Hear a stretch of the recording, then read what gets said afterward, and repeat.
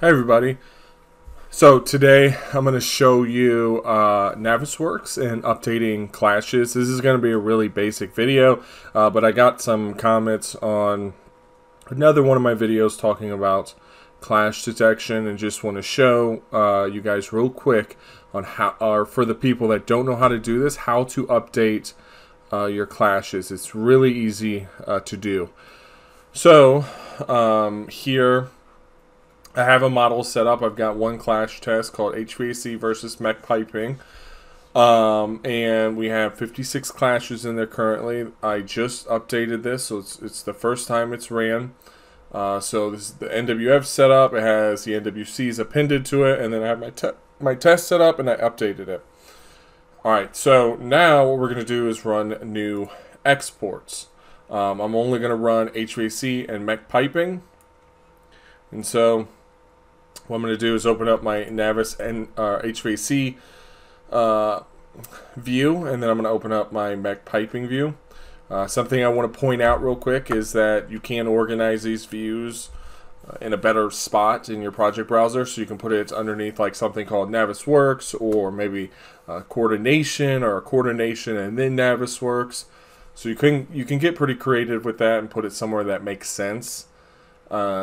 But for now, I just have it in the default spot because it doesn't have any organization to it right now. So, Navis HVAC, go up here to File, go down here to Export, NWC. I'm going to assume you have the NWC exporter, but if you don't, go and Google that. And you can get it from the Autodesk website. You can download it from out there. If I remember to put it below a link to it, I'll try to do that. But if not, just Google it or just send me an email. So, Navis HVAC. I also made some changes to this model, so we will see that updated in the new, or in the Navisworks model.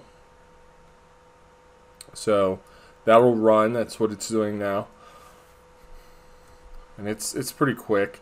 And then down here, I'm going to do the same. Oops. Go down here to NWC, and then I'm going to click on mech piping. Now I quickly threw these views together. You may not want to include HVAC equipment and stuff, and your NWCs like this. So don't, create your 3D NWC views, in a way that best fits your firm and what you're trying to do, or the way that you want to clash different things. In this example, I just threw this together really quickly. So anyways, the NWC is exported. So now what we're going to do is jump back into Navisworks, and in here you can see nothing's changed. But if we go on the Home tab, hit refresh. Oops. Hey everybody, I had to pause it real quick to move the NWCs in the correct folder. I exported them to the wrong folder. So I moved them to the right folder, clicked refresh, and it refreshed it. And then over here to the left, you can see this caution symbol. You may see this also when you open up the model maybe a week later after new exports have been ran. You may see this caution symbol, and all that means is that there's been a new NWC, or if I hover over it, you can see that kind of a brief description on what that means. But all it's saying is that something your model's changed, or your NWCs have been updated since the last time you ran this test.